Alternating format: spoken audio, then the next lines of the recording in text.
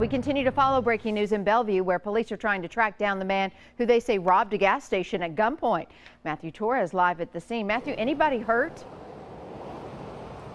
Amy, luckily nobody was hurt, but in fact the scene out here just cleared. Normally the Tiger Market is open 24/7, but for about a couple of hours it remained closed as officers continued their investigation. In fact, the crime scene unit just left after dusting for fingerprints in hopes of figuring out who this gunman is. But take a look at video from the scene earlier. Obviously a heavy presence of police. Normally we don't see this crime out here in this section of Bellevue, which is pretty shocking even to one officer I spoke to after he heard that the clerk was robbed at gunpoint. This happened just around 4:40 this morning. Metro Police say a man with a bandana covering his face walked in the store with a gun and demanded for the cash in the register. And obviously the clerk complied, and the gunman then ran off around the back of the building.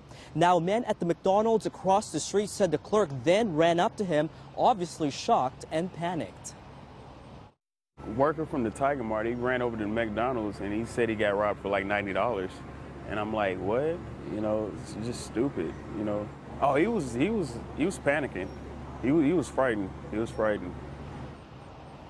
Now, at this point, the description of this gunman is pretty vague. All that we know is, again, he was covered with a bandana over his face and that he was wearing all gray. We're working to get a copy of that surveillance footage and hopefully help out in this search. In the meantime, if you have anything that could help out in the investigation, call police at 615-74-CRIME. Reporting live in Bellevue, I'm Matthew Torres, News Channel 5 HD.